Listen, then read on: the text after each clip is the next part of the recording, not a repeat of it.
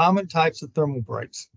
Welcome to Building Knowledge 101. Explore the common types of thermal breaks, including the differences between thermally improved, thermally broken, non-composite, and composite thermal breaks. Now let's talk about some common types of thermal breaks. So what I want you as architects to understand, there's a lot of options that you have to choose from. So we want to know how to choose a thermal break, get the right one that you're looking for. Now the first thing is thermally improved. AHMA defines two different levels of thermal break. One is called thermally improved.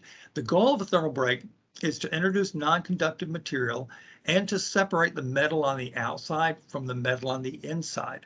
So a thermally improved system has a thermal separation, or a separation of the metal on the outside and from the inside, of less than or equal to 0.21 of an inch. That's thermally improved. Now the next step up is what's called thermally broken. AHMA says that a thermal separation of greater than 0.21 of an inch is considered thermally broken. So you've got two different types of thermal breaks, thermally improved and thermally broken. When manufacturers start looking at designing thermal breaks to go into their framing systems, the thermal break has to stand up to the same forces and strains that the non-thermal frame or aluminum frame is going to stand up to.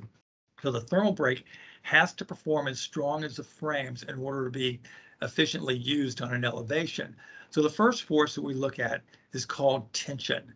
Tension is the symmetrical force by the wind load on the backside of a building, the negative wind load on intermediate verticals or horizontals.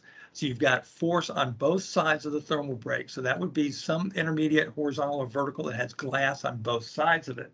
The next force is called torsion. Now torsion would be around the perimeter, the head, the sills, the jambs, where you've got one line of glass in the frame.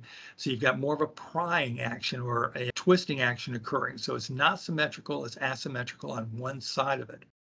Then the last is called shear. Shear is when you have force opposite sides of the thermal break moving in different directions.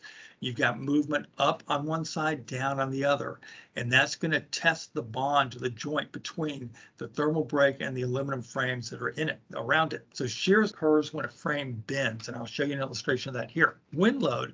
When wind blows and hits an elevation, you've got positive wind hitting on one side, pushing the frames in. Then as the wind wraps around to the other side of the building, you have negative loads pulling the frames out. So your thermal break is going to be subjected to bending inward and outward throughout the day, throughout the year, nonstop. So the break has to be designed to hold up to that force.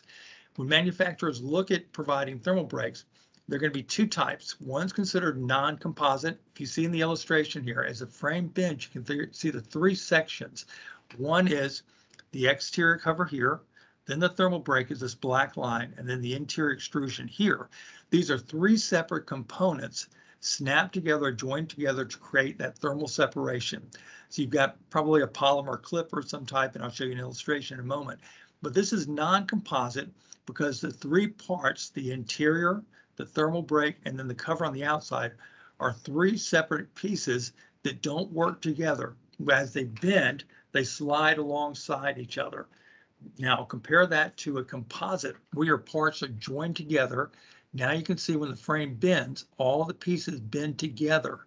The interior bends, the thermal break bends, and the cover on the outside. So they're working together as a single composite joint. Makes for a stronger extrusion, stronger frame when they're joined together like that.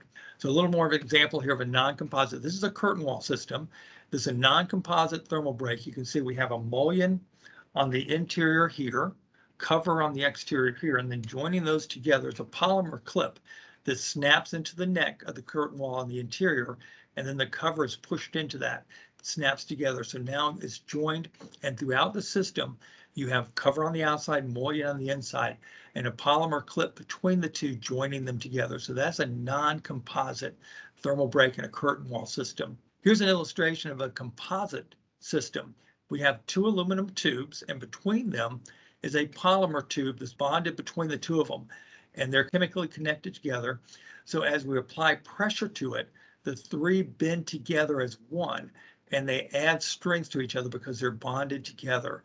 So those are your options with different types of thermal breaks, non-composite and composite. That is all we have time for in this video. If you'd like to watch more of our 101 video series, subscribe to our YouTube channel Kawneer Company, Inc.